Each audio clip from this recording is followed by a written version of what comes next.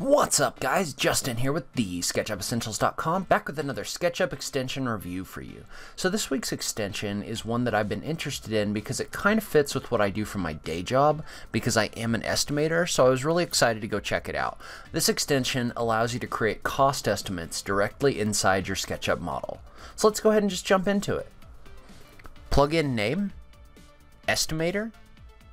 Plugin developer, John Brock.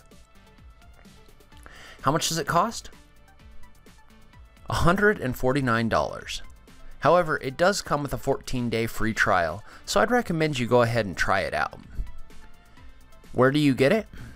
You can download it by visiting TheSketchUpEssentials.com/estimator. Please note this is an affiliate link, so if you do decide to purchase, I will receive a commission. Tool functions. This extension basically gives you 4 ways to add costs into an estimate. You can associate costs with things like components, either as a per object cost or as a calculated cost based on the attributes of your object. For example, if you were to create a solid foundation wall and then look in your entity info, you can see that it gives you a volume. You can adjust your unit cost to calculate a total cost for your object, including labor, waste, and tax, based on that volume. You can also assign objects to a layer and associate costs with them that way. You can associate costs to materials, so if you add something like a wood floor material, you can assign a unit cost to that material, which will then calculate a total based on the overall square footage.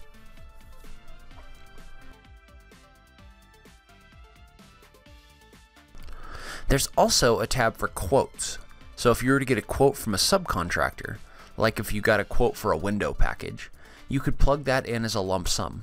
Or you could also use this to plug things like general conditions in order to make your estimate more complete. You can assign your different items to different codes, allowing you to estimate or organize your estimate by code. You can also include margin on top of your estimate as well.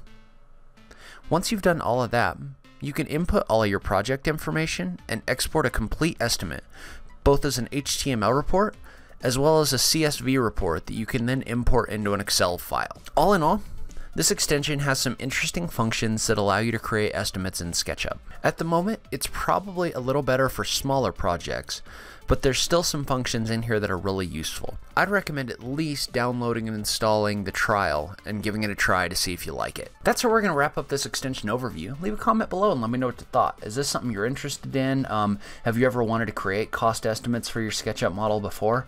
I just love having that SketchUp conversation with you guys. If you like this video, please remember to click that like button down below. If you're new around here, remember to click that subscribe button for new SketchUp content every week. I've got a link to Estimator down below that you can click on to download the free trial. Remember, that is a 14-day free trial, and like I said before, that is an affiliate link, so if you really like this extension and you're not purchasing it, I will receive a commission. But in any case, thank you so much for taking the time to watch this. I really appreciate it, and I will catch you in the next video. Thanks guys.